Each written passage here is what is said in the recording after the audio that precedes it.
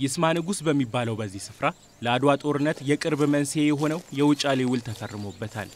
በውሉ የወቅቱ የጣሊያን መሪዎች ኢትዮጵያን በማታለል ወደ ቅኝ ግዛት ቢመሯትም ሴራው በመጋለጡ ባድዋ ድል የሀገሪቱ ክብር ተጠብቋል።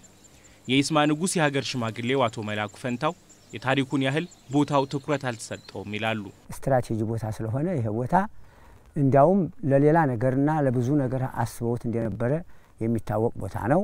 እንደገና ቦታ ዝብ ቦታ ላይ የተጠነሰሰው የጦር ስትራቴጂ ወዲያውኑ ሁዱዛ ግብ ስለመታ ሀብታም ቦታ የታወቀ ቦታ ነበር። ያው ግን ያው መንግስታቶች በሚሻሻሉ በሚለዋወጡበት ጊዜ ትኩረት ሳይሰጥ በመቅረቱ አሁን ደርሷል።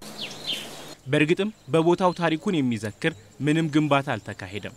በ2000 ዓመተ ምህረት ሐውልት ለመስራት የተጣለው የመሰረት ድንጋይም ወደ ተግባር ሳይሻገር 10 ዓመታትን አስቆጥሯል። ለዚህ መጓተት ግን የሁሉም አካላት መዘናጋት ተጽዕኖ ነበረው።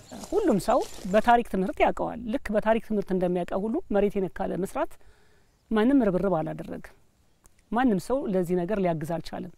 አንዱ ሰሪ አንዱ አሰሪ አይነት ነገር የሚመስል መንፈስ አለ። ይህ ለአድዋ ጦርነት መነሻ የሆነው የውጫሌ ውል የተፈረመበት ቦታ አሁን እንደዚህ ከመከለል አልፎ ዘመኑ በሚጠይቀው ተለቅ ወዳለ ሙዚየም ሊገነባበት የተጀመረው ሂደት አሁን ወደ መሬት ርክክብ አድጓል። የቱሪዝም ካውንስል የምንለው በእኛ አነጋገር የማህበረሰቡ ተወካዮች የሚሆኑ 20 ሰዎች ኮሚቴዎችን አዘጋጀን። 2008 ክልል ድረስ ሄደን ጠየቅናቸው። 20 ቀን ባልሞላ የቡድን የተላከው የጥናት ቡድኑ መጥቶ አየው። ሁሉም ነገር ካየ በኋላ በዚህ አመት የክልሉ መንግስት 25 ሚሊዮን ብር የሚፈቅድ ብር ለቆ የካርታ ርክክብ አድርገናል። አሁን እዚሁ ቦታ ላይ የሙዚየም ሐውልቱ ይሰራል። በቃ ለኮንትራክተር ሰጥተናል፣ ይገባሉ ወደዚህ ቦታ ላይ። ይህም ሂደት ግንባታው ሳይጀመር 2 ዓመታት አልፈዋል።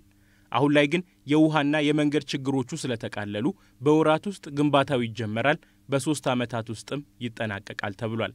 በአካባቢው የመብራት ኃይል አቅርቦት ችግር መኖሩ ግን አሁንም ለግንባታው መጓተት ስጋት ነው።